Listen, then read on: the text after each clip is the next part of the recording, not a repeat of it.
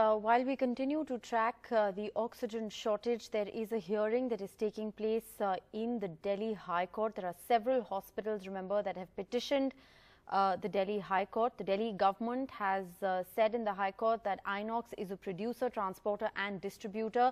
Inox has a complete chain, but our allocation from Inox has been reduced.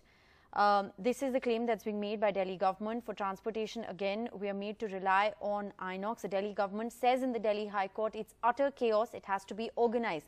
The Delhi government says that if we are to give 10 metric tons to a hospital, we are only giving 1 metric ton. The Delhi government says if we don't get 480 metric tons, the situation will collapse. Like we've seen in the last 24 hours, something disastrous will happen.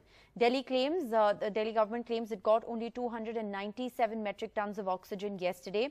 The Delhi government also said in court that the flow from production unit to end point needs to be streamlined. The transportation is not stopped at the roads as it's visible, but we have got to know now that oxygen is diverted at source.